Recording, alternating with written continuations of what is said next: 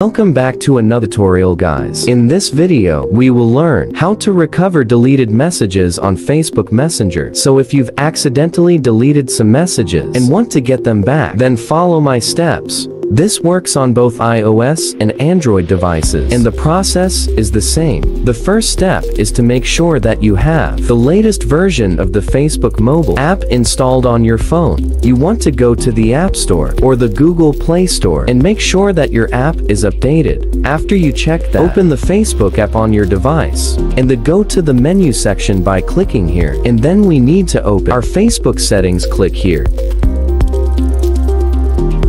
and then tap on the settings button. Now you want to click on this little magnifying glass icon in order to go to our search, and we need to type download. You're gonna see an option called download your information, so click on that. We are going to request a download of our Facebook information in order to recover our deleted Messenger messages. It's a pretty simple step, so what you have to do is to make sure request a copy section is selected right here, and then we have to choose which type of information we are going to download. I only need to recover my messages, so I'm gonna tap on deselect all, and then make sure that the messages option is selected. Now scroll down to the bottom of the page, and you will see a couple of settings for your file. You can choose the date range, then file type, and the media quality. Keep in mind that if you select the highest quality possible for your file, but it's gonna be a bigger file, and it's gonna take a lot more time to download it, so I recommend you select the medium option or the low quality and select the date range for the messages you want to recover. When you finish with these steps, simply click on create file. Now Facebook will create your file that you can download, and when you download the file, you will have to extract it, and then you'll see your deleted Facebook messages. Keep in mind that you will have 4 days to download the file when Facebook creates your copy, so keep that in mind. And that's it for this simple tutorial. If this video was helpful, then leave a comment down below and subscribe to the channel for more videos like this in the future.